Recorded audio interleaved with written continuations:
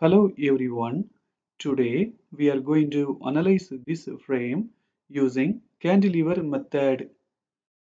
In this frame, the columns are assumed to have equal cross-sectional areas. This is a 3-story 2-bay frame. In this frame, we have 3 lateral point loads, 40 kN in the point J, 20 kN in the point G, and 20 kN in the point D. Now let us see the assumptions in the cantilever method. The points of contraflexure in both the vertical and horizontal members are located at the midpoint of each member. The axial stresses in the columns are proportional to their distances from the centroidal axis of the frame. In this frame, let us name the center of the columns. You can see that I have named the center of the columns as S, T, U, P, Q, R, M, N, and O. Let us split the frame into two parts from the center of the columns in the top story. Let us take the upper part. Now let us find the location of center of gravity x bar.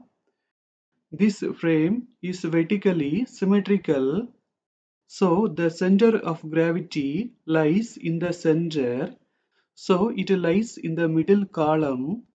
So x bar is equal to 5 meter.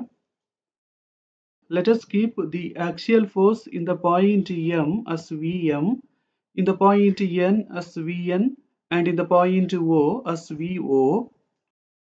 We know that the center of gravity passes through the member Kn. On the left side of center of gravity, the member will be tensile, and on the right side, the member will be compressive. That means on the left side, the axial force will be acting downwards, and on the right side, it will be acting upwards. Since the center of gravity passes through the member Kn, the axial force Vn will be 0. So there are only two axial forces. In this case, Vm and Vo will be having the same value. Only the difference is that Vm is acting downwards and Vo is acting upwards. Now let us take moment about M and find Vo. In this case, we are moving towards left hand side. Clockwise will be negative and anti-clockwise will be positive. Vo is acting in the anti-clockwise direction, so that will be positive, and the distance is 10, so 10 Vo. The load 40 is acting in the clockwise direction, so that will be negative, and the distance is 2. Finally, for Vo, we are getting 8 kN. We know that Vo and Vm will be having the same value, but Vm will be acting downwards. Let us apply the axial forces. We have calculated the axial forces just above the center of the columns. Below the center, they will be acting in the opposite direction. Now let us separate the frame into two parts from the center of the columns in the middle story. Let us take the upper part. Now let us take moment about P. This force is acting in the anti-clockwise direction, so that will be positive, and the distance is 10, so 10 Vr. 40 kN is acting in the clockwise direction, so that will be negative, and the distance is 6. 20 kN is also acting in the clockwise direction, so that is also negative, and the distance is 2. Finally, for Vr, we are getting 28 kN. We know that Vp and Vr will be having the same value, but Vp will be acting downwards. Let us apply the axial forces. Now let us split the frame into two parts From the center of the columns in the bottom story, let us take the upper part. Let us take moment about S. VU is acting in the anti-clockwise direction, so that will be positive, and the distance is 10, so 10 VU. 40 is acting in the clockwise direction, so that will be negative, and the distance is 10. 20 is acting in the clockwise direction, so that will be negative, and the distance is 6. Finally, this 20 is also acting in the clockwise direction, so that is also negative, and the distance is 2. Finally, for VU, we are getting 56. We know that VU and VS will be having the same value, but VS will be acting downwards. Let us apply the axial forces. We have calculated the axial forces in the columns. Using the axial forces, we can find the shear forces in the beams. First, let us take the joint J. Let us apply the rule sigma V is equal to 0. This force is acting downwards, so that will be negative. Let us keep the unknown shear force as V. It is acting upwards, so that will be positive. Finally, for V, we are getting 8. Now, let us take the joint K. This force is acting downwards, so that will be negative. Let us keep the unknown shear force as V. It is acting upwards, so that will be positive. Finally, for V, we are getting 8. Let us apply that. Now, let us take the joint G. This force is acting upwards, so that will be positive. This force is acting downwards, so that will be negative. V is acting upwards, so that will be positive. Finally, for V, we are getting 20. Let us apply that. Now, let us take the joint H. This force is acting downwards, so that will be negative. B is acting upwards, so that will be positive. Finally, for V, we are getting 20. Now, let us take the joint D. This force is acting upwards, so that will be positive. This force is acting downwards, so that will be negative. V is acting upwards, so that will be positive. Finally, for V, we are getting 28. Let us apply that. Now, let us take the joint E. This force is acting downwards, so that will be negative. This force is acting upwards, so that will be positive. Finally, for V, we are getting 28. Let us apply that. Now, using the shear forces just before we have calculated, we can find all of the moments in this frame. We can find the moments in the beams by using the formula WL upon 2. First, let us take the member JK. Here we have the moments MJK and MKJ. In this member, W is 8, L is 5. Finally, for MJK and MKJ, we are getting 20. Now, let us take the member KL. Here, W is 8, L is 5. So, for MKL and MLK also, we are getting 20. Now, let us take the member GH. Here, W is 20, L is 5. For MGH and MHG, we are getting 50.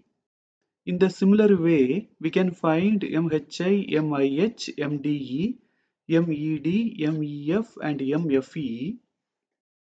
Now let us find the moments in the columns. First, let us take the member JG. If this moment is 20, MJG and MGJ also should be 20. Similarly, MLI and MIL also should be 20. We can find MKH and MHK By adding these two movements, 20 plus 20, we will get 40. Now let us find MGD and MDG. For that, we have to subtract 20 by 50. When we do that, we are getting 30. Now let us find MHE and MEH. For that, we have to add these two movements and then subtract this movement. When we do that, we are getting 60. Now let us find MIF and MFI. For that, we have to subtract this movement by 50. When we do that, we are getting 30. Now let us find MDA and MAD. For that, we have to subtract this movement by this movement. When we do that, we are getting 40. Now let us find MEB and MBE. For that, we have to add these two movements and then subtract this movement.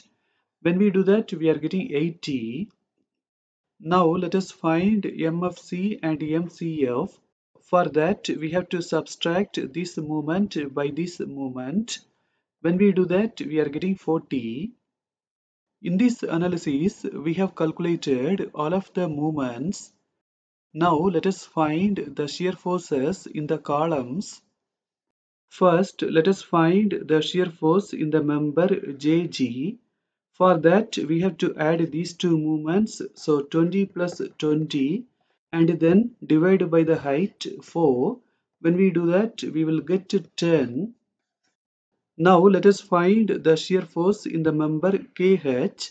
For that, we have to add these two movements, so 40 plus 40. Then we have to divide by the height 4. When we do that, we are getting 20. Now let us find the shear force in the member LI. For that, we have to add these two movements. So 20 plus 20. Then we have to divide that by the height 4. When we do that, we will get 10. Now let us find the shear force in the member GD. For that, we have to add these two values, so 30 plus 30, and then divide by the height 4. When we do that, we will get 15. In the similar way, we can find the shear forces in all of the members. In this analysis, we have calculated the shear forces in the beams and the columns. Now let us find the horizontal reactions in the fixed ends. This shear force is moving towards the right side, so the reaction in the point A will be acting towards the left side. Similarly, in the point B and in the point C also, the horizontal reactions will be acting towards the left side. We have calculated the axial forces in the columns. Now let us find the axial forces in the beams. For that, we have to use the shear forces in the columns. The axial forces in the beams will be compressive. First, let us take the joint J. Let us apply the rule sigma h is equal to 0. Let us keep the unknown axial force as h. 40 is acting towards the right side, so that will be positive. 10 and h are acting towards the left side, so both of them are negative. Finally, for h, we are getting 30. Let us apply that. To find this axial force, either we can take the joint K or the joint L. But if we take the joint L, it will be easy. Let us take the joint L. 10 is acting towards the left side, so that will be negative. H is acting towards the right side, so that will be positive. Finally, for H, we are getting 10. Now, let us take the joint G. 10 and 20 are acting towards the right side, so both of them are positive. 15 and H are acting towards the left side, so both of them are negative. Finally, for H, we are getting 15. Let us apply that. Now, let us take the joint I. 10 and H are acting towards the right side, so both of them are positive. 15 is acting towards the left side, so that will be negative. Finally, for H, we are getting 5. Let us apply that. Now, let us take the joint D. 15 and 20 are acting towards the right side, so both of them are positive. 20 and H are acting towards the left side, so both of them are negative. Finally, for H, we are getting 15. Let us apply that. Now, let us take the joint F. H and 15 are acting towards the right side, so both of them are positive. 20 is acting towards the left side, so that will be negative. Finally, for H, we are getting 5. Let us apply that. So, in this analysis, we have calculated the horizontal and vertical axial forces. Now, let us find the vertical reactions in the fixed ends. First, let us take the point A. This force is acting upwards, so the reaction should be acting downwards. We know that in the point B, the vertical reaction will be 0. Now let us take the point C. This force is acting downwards, so the vertical reaction should be acting upwards. Now using the movements, we can draw the bending moment diagram. Here you can see the bending moment diagram for the columns. Here for the beams. Now we are going to end this session. Thank you for watching this video.